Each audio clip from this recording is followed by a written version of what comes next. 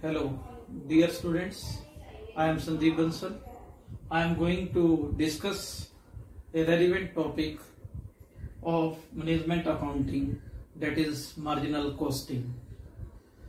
Before starting the meaning of marginal costing, have a look on the meaning of marginal cost. What do you mean by marginal cost? Marginal cost means change in total cost due to change in output by 1 unit. If you produce one more unit, so what will be change in total cost? That cost may be called as marginal cost. Let us take an example to learn about marginal cost. We are producing 1000 unit and total cost of 1000 unit is 10,000. It includes fixed cost of rupees 5,000 and variable cost of rupees 5,000. Fixed cost at 5,000, variable cost 5,000, total cost is 10,000 for 1000 units. Now we want to produce 1001 units, one more unit as compared to earlier. Then what will be the total cost? It comes 10,005. It includes fixed cost 5,000 and variable cost 5,005. In both 1000 unit and 1001 unit, fixed cost remains same. There is no change in the fixed cost, but variable cost has been changed. Earlier it was 5,000 and now it is 5,005. So meaning is marginal cost 10,005 minus 10,000, it is 5. We can say it is a change in total cost due to change in output by 1 unit, and marginal cost can be called as variable cost. Marginal cost का meaning देखने के बाद अब हम देखते हैं marginal costing का meaning क्या है. मार्जिनल कॉस्टिंग इफेक्ट को कैलकुलेट करती है प्रॉफिट के ऊपर यदि हमारा आउटपुट चेंज हो जाए. आउटपुट दो तरीके से चेंज होता है, एक तो वॉल्यूम के तरीके से और एक है टाइप्स ऑफ आउटपुट.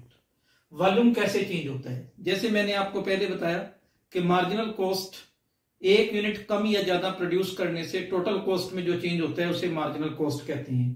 तो आउटपुट चेंज होता है, जैसे हम पहले 1000 यूनिट बना रहे थे और अब हम 1020 यूनिट बनाए, 1000 से 1020, तो हमने वॉल्यूम में चेंज कर दिया.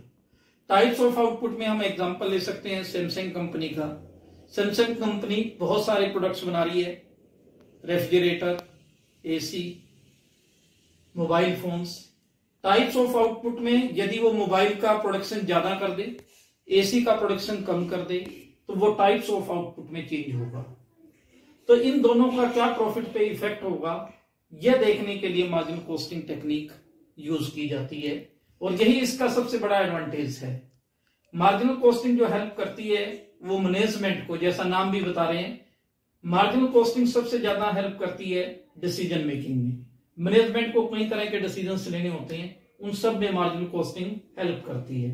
सबसे पहले मार्जिनल कॉस्टिंग हेल्प करती है सेलिंग प्राइस के फिक्सेशन में. Selling price cost plus profit, इसको असरटेन करने में भी मार्जिनल कॉस्टिंग हमारी हेल्प करती है.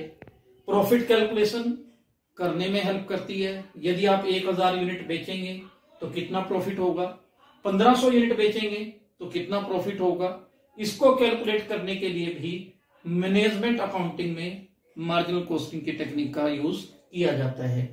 तीसरा जो पॉइंट सबसे अच्छा मार्जिनल कॉस्टिंग जो यूज होती है वो होती है ब्रेक इवन पॉइंट. हर मैन्युफैक्चरर ये जानना चाहता है कि कौन सा ऐसा लेवल है जिस लेवल पे उसे नो प्रॉफिट नो लॉस होगा. वो लेवल जानने के बाद वो उससे ज्यादा प्रोडक्ट को बेचने की कोशिश करता है. यदि उससे नीचे रह जाते हैं तो उसको लॉस होता है. तो ब्रेक इवन पॉइंट कैलकुलेट करने में मार्जिनल कॉस्टिंग टेक्निक का यूज किया जाता है. वो अभी मैं एग्जांपल लूंगा, उसमें क्लियर करता हूं. और एक है मेक और बाई. जैसा कि आप जानते हैं हमारे पास दो ऑप्शन हैं. एक ऑप्शन तो यह है कि हम अपने आप प्रोडक्ट को बनाएं और फिर सेल करें. दूसरा, किसी भी कंपनी के पास ऑप्शन होती है कि वो बना बनाया माल मार्केट से परचेज करे और अपनी स्टैंप लगाकर कस्टमर को सेल करे। ये डिसीजन लेने में भी मार्जिनल कॉस्टिंग हेल्प करती है। और last one not list, cost control के लिए। कॉस्ट कंट्रोल में भी मार्जिनल कॉस्टिंग एक रेलिवेंट रोल प्ले करती है। इन सब बातों को समझने के लिए हमें इसका प्रैक्टिकल एस्पेक्ट्स देखना पड़ेगा।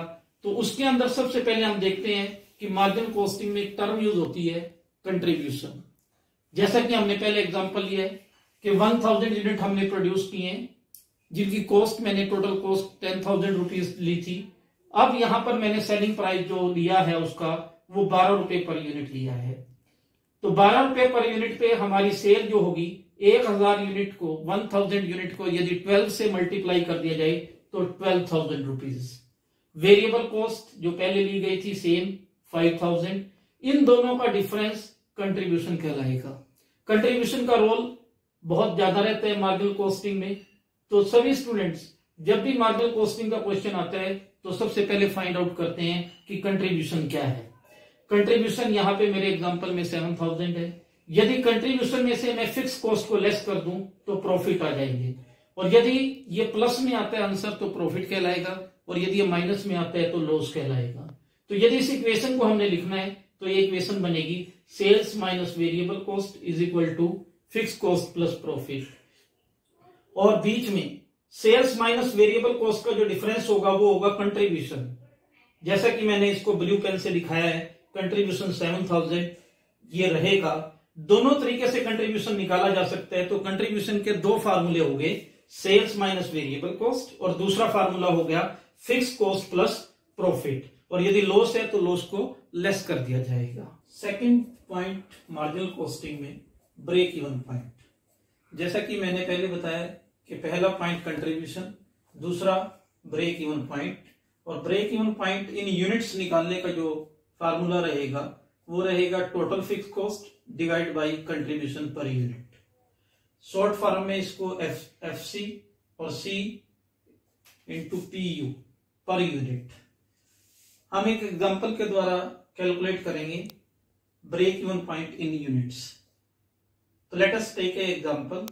सेल्स कर रही है कंपनी 50,000 यूनिट, और एक यूनिट का सेलिंग प्राइस है 6 per unit. Variable cost per unit है 4 रुपीज, और फिक्स कॉस्ट है 80,000 रुपीज। तो जैसे ही क्वेश्चन आता है ब्रेक इवन पॉइंट का, तो सबसे पहले आपने निकालना है कंट्रीब्यूशन पर यूनिट, और कंट्रीब्यूशन पर यूनिट निकालने का formula selling price minus variable cost. यदि सेलिंग प्राइस 6 रुपए है और वेरिएबल कॉस्ट 4 रुपए है तो कंट्रीब्यूशन आ जाएगा हमारा 2 रुपए। और इसको यदि हम फार्मूले में पुटअप करें, फिक्स कॉस्ट ऑलरेडी क्वेश्चन में गिवन है 80,000, और कंट्रीब्यूशन पर यूनिट से यदि डिवाइड करते हैं तो 40,000 यूनिट्स ब्रेक इवन पॉइंट होगा। ये एक ऐसा पॉइंट होगा जहां कंपनी को नो प्रॉफिट नो लॉस होगा, और इसका फार्मूला जो हमने स्टडी किया है fix cost divide by contribution per unit. ये तो आया है आंसर यूनिट्स में। यदि यही आंसर हमने रुपीज में निकालना है तो नंबर ऑफ यूनिट्स हमारे 40,000 आए हैं, इसको सेलिंग प्राइस से यदि मल्टीप्लाई कर दिया जाए तो ब्रेक इवन पॉइंट टोटल हमारा आ जाएगा 2,40,000। जो आंसर हमने निकाला है इसको हम वेरीफाई भी कर सकते हैं। ये जो मेरा पार्ट रहेगा ये आंसर का पार्ट नहीं है, ये वेरिफिकेशन हम कर सकते हैं कि जो हमारा आंसर है 40,000 यूनिट ब्रेक इवन पॉइंट, ये आंसर सही आया है या नहीं। तो 40,000 यूनिट वेरिफिकेशन के लिए हम सेल्स निकालते हैं। 40,000 यूनिट को 6 रुपीज से मल्टीप्लाई किया, 2,40,000 टोटल सेल आ गई हमारे पास। ब्रेक इवन पॉइंट पे जितने की सेल होगी उतना ही हमारी टोटल कॉस्ट आएगी। टोटल कॉस्ट के दो पार्ट होंगे, एक वेरिएबल कॉस्ट और प्लस फिक्स कॉस्ट। तो वेरिएबल कॉस्ट जैसा हमारे क्वेश्चन में है 4 रुपए पर यूनिट, 40,000 यूनिट्स के आगे हैं 1,60,000, और फिक्स कॉस्ट सेम रहेगी 80,000। तो टोटल कॉस्ट भी 2,40,000 हमारी आ गई है, यानी कि सेल्स भी 2,40,000 की और कॉस्ट भी 2,40,000 की। जब दोनों इक्वल हो जाएंगे तो हमें नो प्रॉफिट नो लॉस होगा, और ब्रेक इवन पॉइंट का मतलब यही है नो प्रॉफिट नो लॉस।